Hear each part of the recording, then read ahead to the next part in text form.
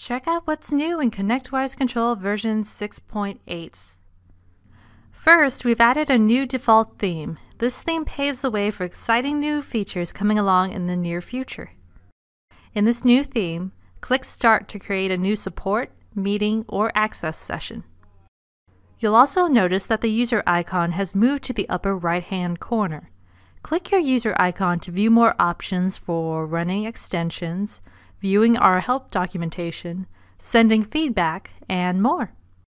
Speaking of feedback, we've revamped the Give Feedback modal. Be sure to let us know what you think. Next, we've optimized the host page with CSS Grid. As a result, the host page is no longer supported in Internet Explorer.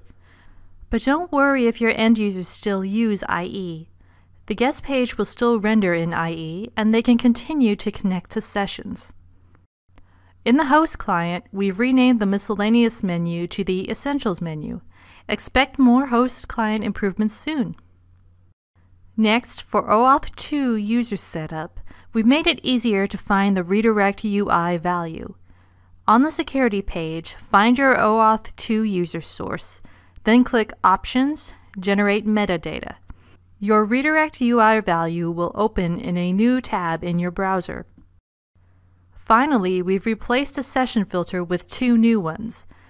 Last connected event time has been replaced with 2 filters that are more specific to host and guest connected times. With these new filters, you can now create session groups that list sessions that hosts or guests have recently connected to.